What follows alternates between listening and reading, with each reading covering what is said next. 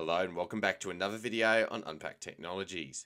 In this video, I'm going to be showing you how to quickly force quit an application on your macOS device using the Option key. It's a pretty simple process, but it's great to know if an application ever freezes or locks up on your Mac so that you can quickly deal with it and get it quit and reopened as quickly as possible. So let's get straight into it.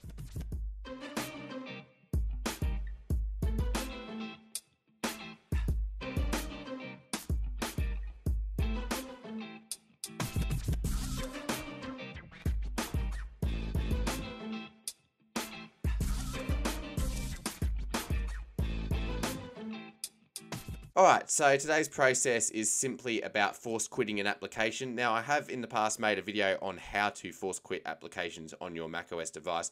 So if you'd like to see that, click up in the links and in the description below, because that one goes into more detail about how to actually do the more in-depth full process. But this one's just a quick method for closing one application in particular.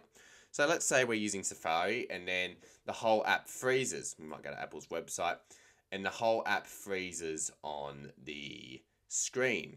What you can do is, rather than right-clicking on the app and then clicking quit, sometimes that doesn't work if the app is frozen.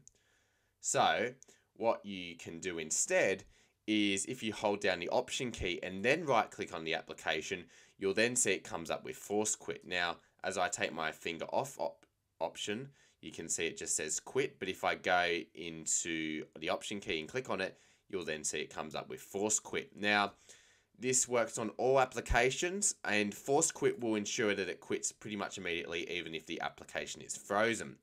Now, this can be done on settings as well. For example, hold down Option and then right click and go to force quit, and you can see that sort of works there. Now, if you don't have right click enabled on your computer, you can simply just do a two-finger click or control click. They all work as well.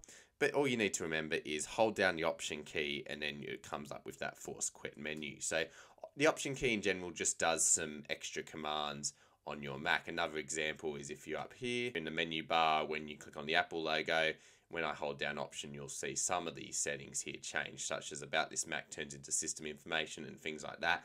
So if you would like to see a dedicated video on how to use Option on some other tasks on your Mac, then I'm more than happy to make that if you'd like to see that. So just let me know down in the comments below. And with that, that's pretty much it to quickly force quitting an application on your macOS device. Hopefully this was helpful and you've had some great success in doing this, and it's a good tool to know if an application ever freezes so you can quickly get back onto your work as fast as possible. And with that, thanks for watching this video on Unpack Technologies. Don't forget to leave a like, comment and subscribe, and I'll see you all in the next video.